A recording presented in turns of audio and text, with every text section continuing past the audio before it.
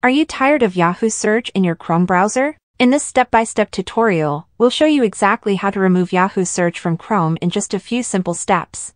The first step that we'll do is to click on the three dots in the top right corner of our Google Chrome browser. A falling menu will show up with a couple of different options, and we'll go over to the Google Chrome settings.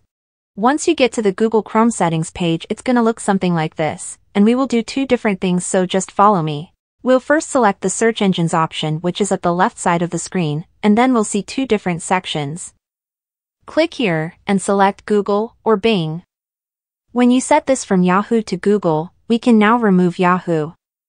Tap on the section right below, which is the Manage Search Engines and Site Search.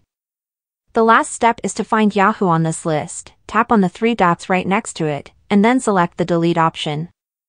Google Chrome will ask you, are you sure you want to remove Yahoo from your browser? So just confirm your decision and select Delete one more time. We have now successfully removed Yahoo from our Google Chrome web browser. If you want more similar videos and helpful tutorials, make sure to leave a comment down below, and I'll see you in the next video.